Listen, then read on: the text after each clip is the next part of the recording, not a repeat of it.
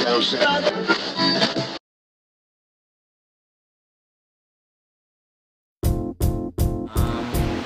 I turned 20 on February 7th, but it was during Christmas break that I was like, man, I don't want to do the traditional breakfast and then probably dinner and then movie or probably like the club, you know, people our age are. And I didn't want to do that, at least not this year. So I was like, I want to do something different because 2 decades is symbolic of just, especially when you've been through a lot. 2 decades, making it to this point is powerful.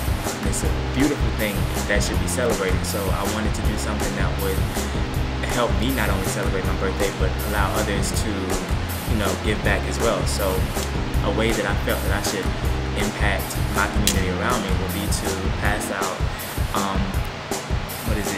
PaperBag, you know, like lunch bags to the DC homeless population.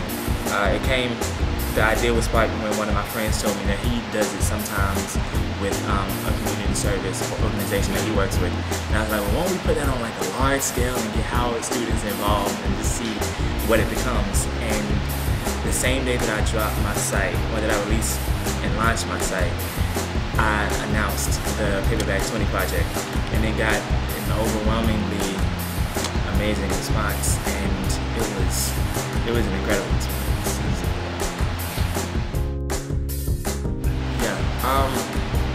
I feel like, well, first off, I think on a different path. A lot of people don't understand me sometimes, but I think it was when I think I was reading Kenny Burns' book, The Dream Is Real, and he was basically just talking about how, you know, he, through everything that he's been able to accomplish, he's still so thankful. He's kept that mindset of, you know, no matter if somebody shakes your hand and, you know, is calling you the best in the game or whatever, he's still so thankful, and he has that type of mindset. And I have that type of mindset. And I've always been the type of person who wanted to give back and who wanted to, you know, pay it forward. And, you know, I told my mom and my grandma about it, and they were like, oh, this is pretty cool. So, you know, just getting their blessing on it and seeing how they felt about it and hearing them say that it could make such a difference in the community, I think that was really what sparked me to move power forward with it, because I felt like this could be planting a seed for something greater in the future. And that's what I'm all about. So, yeah. Absolutely. I'm trying to figure out, I don't want to do it monthly yet, but I think that right now semesterly would kind of be cool. That way we can grow it, and then it'll go into being something when I'm far beyond my Howard career. And, you know, so yeah, right now I'm just really trying to figure out how we're gonna tackle it next year on a larger scale. I don't know, that's a good word. But I would say take advantage of the social media that you do have, even if it's not, even if you don't have a lot of followers, still put it out there, because you never know who'll share it, who has a lot of followers. People are connected. Like, if you pay attention to who you follow, people will see what you're doing, especially if you shoot out, you know, with Instagram DM now, you can shoot out the message to people who are influential, and you never know, they might share it. So that, and I would suggest getting like handbills made where you can pass them out around campus or things like that, or even if you're not in school, pass them out in church, or have people do it for you.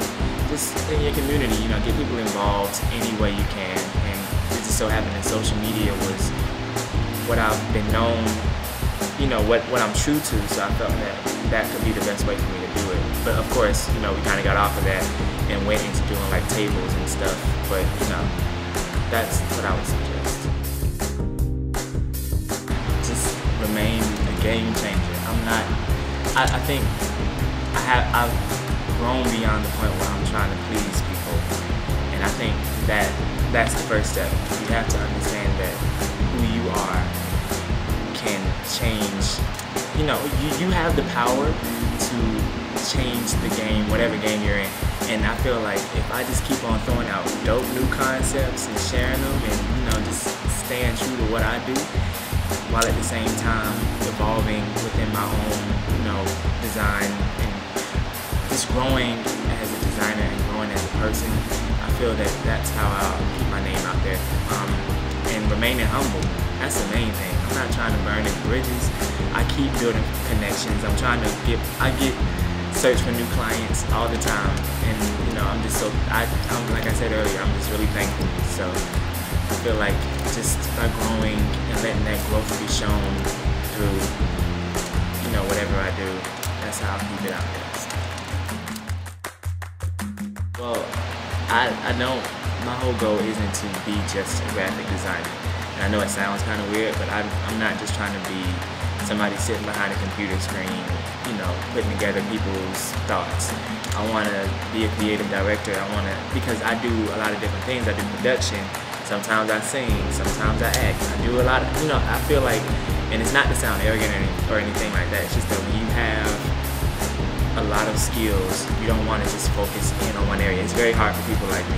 So I want to be a creative director where I can kind of put those things together and also increase my knowledge of all those different fields to create something much larger than myself. So that's one of my goals. Well, that's my ultimate goal, just to be able to share my work on a larger scale. So,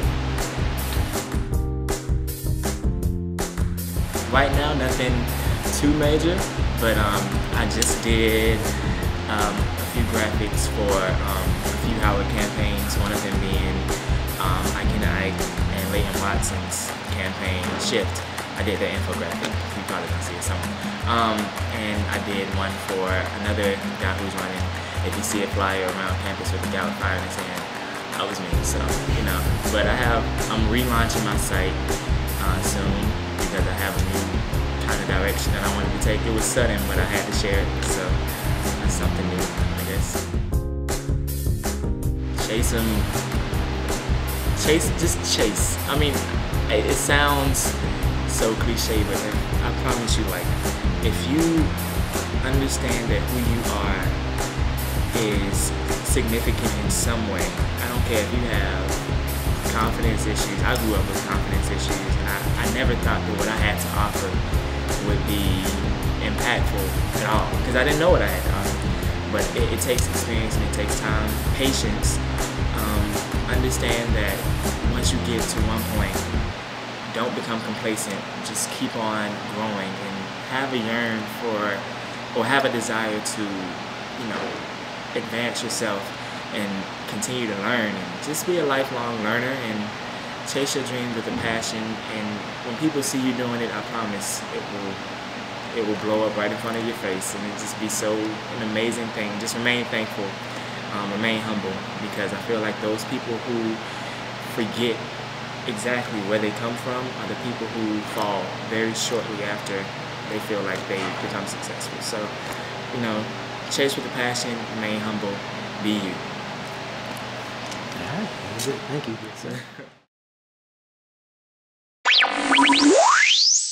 Yes, sir.